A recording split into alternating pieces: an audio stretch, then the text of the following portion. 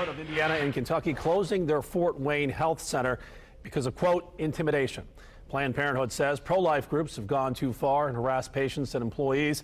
The group says anti-abortion protesters shared personal information of patients, workers, and providers with the public. And it didn't stop there. It includes harassing businesses to ensure they won't partner with our organization. And all of that has been accomplished is that more people in Fort Wayne have lost access to a trusted healthcare provider in an area of the state that desperately is in need of healthcare services provided by Planned Parenthood. Planned Parenthood of Indiana and Kentucky says they have been in Fort Wayne for 81 years and do plan to be back one day.